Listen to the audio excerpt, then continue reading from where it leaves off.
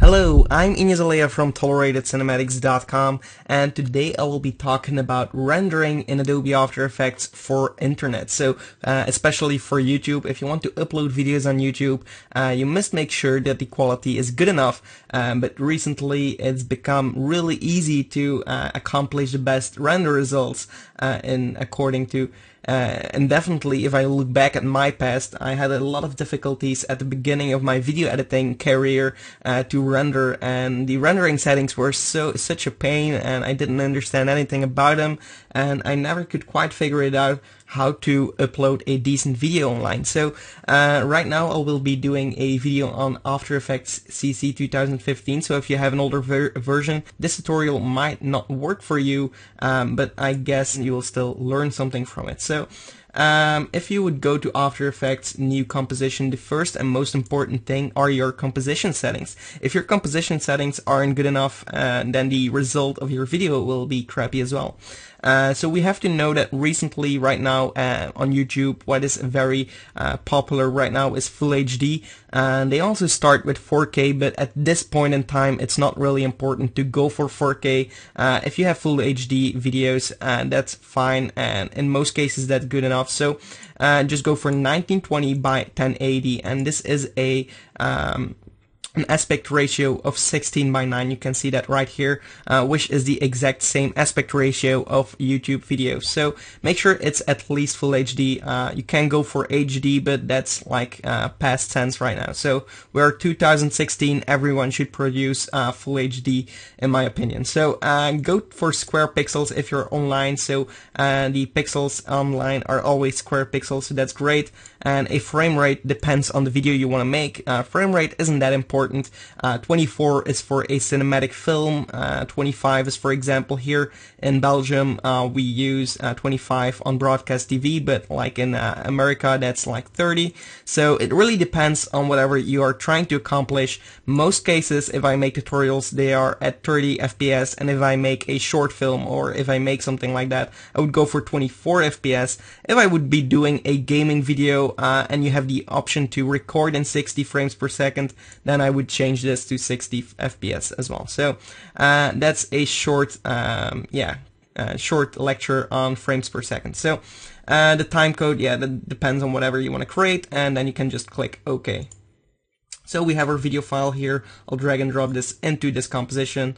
We can see that I have a video file here.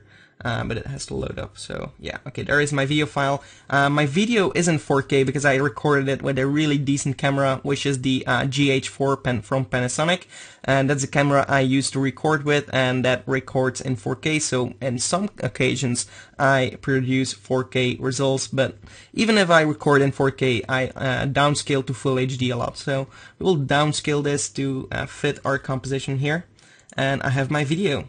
So the next thing I'll do is just go to composition here, and yeah, it has changed now in CC. Before you can just add it to the render queue, now you have to add it to Adobe Media Encoder, because After Effects stopped focusing on rendering in the software, and they wanted to focus more on the effects that they create to update their software, because it was a lot of pain to get render settings in After Effects, in Premiere, and in Adobe Encoder here. So they have only so now you can just link your After Effects project files, import them in Adobe Media Encoder, and here you would have a lot more options to change your render settings. So what I would do is go here and go for H.264. And actually, you're done. You can actually upload it, you can render it out, and your result will be really great. So it's going to be Full HD, and yeah, it's going to be top notch. So if we're going to the preset and we click on the settings here,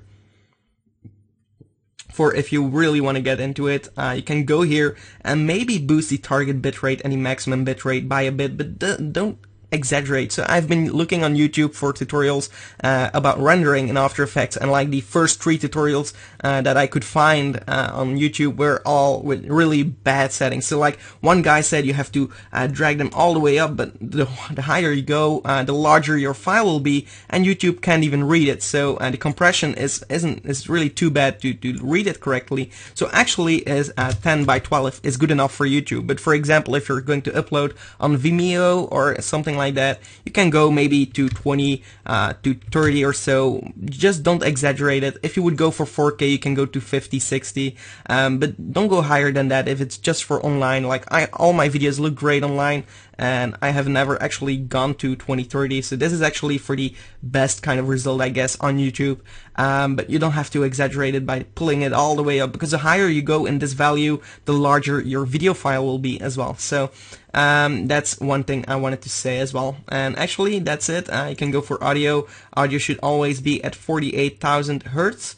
But that's already set at correctly by default. So you can also save your preset right here, so save preset, and you can say like YouTube Full HD H.264 for example, and you click OK, and then the next time you can just go here and yeah, YouTube Full HD H.264, and you have a preset that you can always use from now on. And then you can just render it to an output, and just click here and save it to wherever you want to.